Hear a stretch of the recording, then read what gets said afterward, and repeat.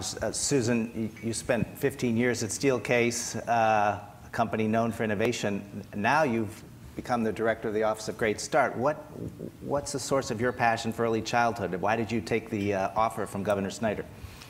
Okay, I'm not an early childhood educator by any stretch of the imagination, and I have not been passionate about early childhood until around 15 years ago when I started at the Steelcase Foundation. The largest grant the Steelcase Foundation had given at that point in time was to Healthy Start, and my boss said to me, you need to make sure that this continues. As she introduced me a couple months ago, she said, you know, I wanted you to really look at early childhood, but I didn't think you needed to dive this deep. So anyway, I got hooked, and the three reasons I got hooked on early childhood are what I call the 3 R's. The first was, given where I was in a corporation as well as managing a portfolio of investments, the return on investment.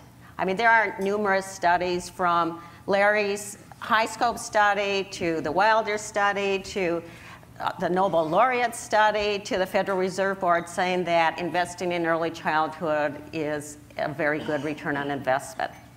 So from a variety of perspectives, I went to that. The second is what I call the research, and simply brain research. The first 1,000 days are most critical in a child's development. And as I put it, and given my age, the brain is like this, and the highest development is the first 1,000 days, and then it's all downhill. And then some days it gets really downhill. But then the other part of the brain research is, in the connection to me, is that public resources are just the opposite. Public resources start like this and then go up.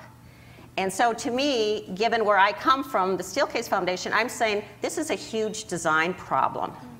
We would not design a system this way, given what we know about brain research. So I think that's part of what we're all about, is redesigning, knowing the research.